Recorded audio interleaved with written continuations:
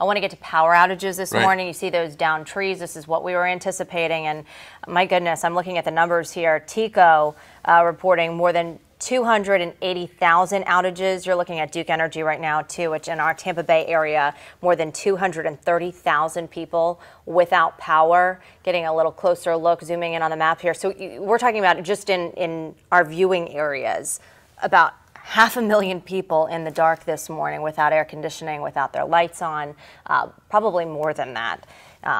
But this just gives you a sense. And again, it was expected. We've been talking about that this would be the case. We saw those high winds. We saw the rain come down, and we saw flooding in some areas. So whether you have power lines or they're underground, all going to be affected by this. I know I have family in St. Pete who were saying they went out, they were in the dark by around 2 o'clock yesterday About 2 o'clock, yeah. afternoon, and have still not regained power, obviously.